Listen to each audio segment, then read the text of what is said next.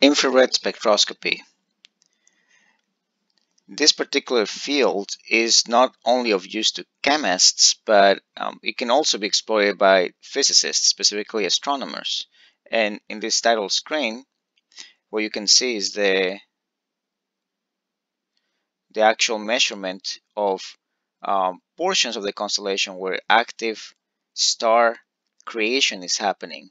And even within planets, you could see the creation of storms or the formation of storms just by identifying those hotspots within the planet itself. And of course, you probably have seen the infrared pictures of humans and animals. In this case, the dog right here shows you which parts of the dog uh, are emitting the most heat and which parts are emitting the least heat just by looking at the red regions and the blue regions respectively.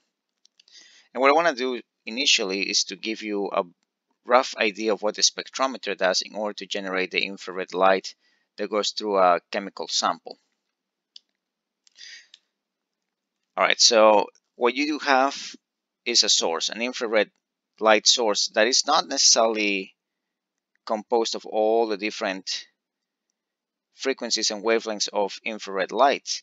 But what you end up doing is you turn on this source, you have the light reaching this beam splitter, and the beam splitter is a mirror that is less than 100% reflective. And what that means is that some of the light will be reflected, and since this is at an angle, will reflect it upwards in this diagram, but some of it will go right through it. It'll pass right through it because it's not a 100% reflective mirror. Now on the other hand, the mirror that you see here on the left side is in fact 100% reflective, and the same thing is true of these movable mirrors. So the light that reaches this extreme mirrors will basically be reflected completely back. Now, what's happening with the movable mirror is that when the light reaches it, as a result of this mirror beam in movement, you create what we call the Doppler effect. And ultimately what that does is it changes the wavelength of the light that basically gets bounced back to the beam splitter. And when this takes place, you have two types of light. You have the original light that came from the source, and you have the altered light that now has a different wavelength reaching the beam splitter, and ultimately those sources of light will go through or be reflected to reach the sample.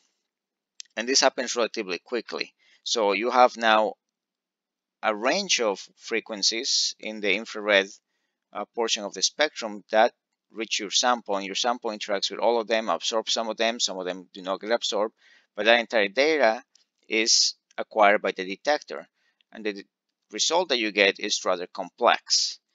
But this complex result, which is basically the collection of all the data collected at once, which kind of looks like noise, can actually be transformed into something useful via something referred to as the Fourier transform.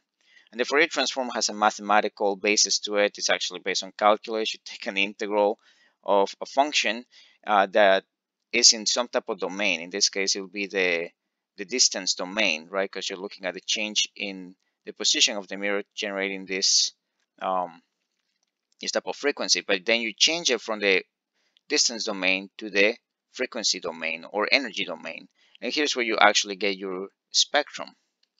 And your typical infrared spectrum, at least one example of, is shown right here. Now, this happens like almost right away. The moment the collection, the data collection takes, well, it ends, you end up collecting this sample within seconds, really. So it's a really fast technique. And to give you an idea of what you're looking at, here's the light spectrum. Your infrared spectrum goes from 800 nanometers up to 1 millimeter. So it takes up quite a bit of range in terms of the types of wavelengths that you could be dealing with. But within that, if you look at the wavelength and the wave number, so this V bar, this is the wave number, this is in inverse centimeters. The range that we really look at for chemistry is this region right here, which is known as the FTIR.